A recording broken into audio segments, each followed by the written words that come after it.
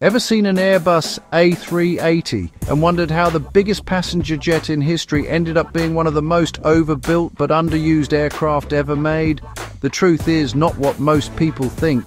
Airbus designed the A380 for mega hubs, Dubai, Heathrow, Singapore, expecting long-haul travel to funnel through giant airports.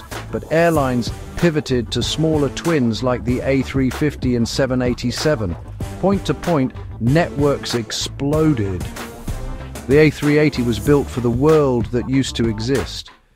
The A380's wing was so advanced, it was originally sized for even bigger variants. High aspect ratio, huge lift system, structural strength on another level. Inside, quietest cabin in the sky, smoothest ride, full double deck. Passengers loved it. Airlines struggled to justify it. The A380 needed airports to rebuild gates, bridges and taxiways just to fit it. It required Code F everything.